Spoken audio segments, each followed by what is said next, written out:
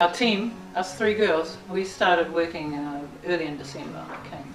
We worked together, consulting as we went. The work really grew.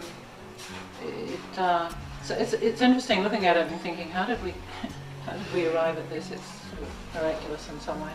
We felt conceptually it was really a gift to us, really, and that we needed to honour that gift by exerting ourselves to produce something of the highest quality that we could.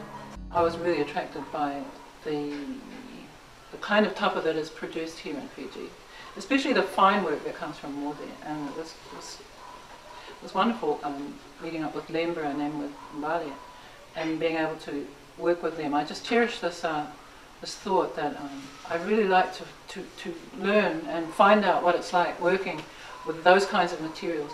And the other thing that I find attractive is working collaboratively with people who are from a different kind of background, and finding that middle ground, working, I call it working in the space between.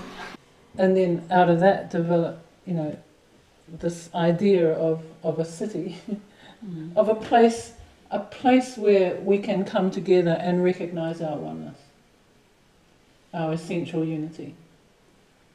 So the concept of place shifted from Lautoka to Mount Carmel, which for Baha'is is symbolic of a meeting place, a point of unity, of coming together, out of which radiates that which is the cause of unity.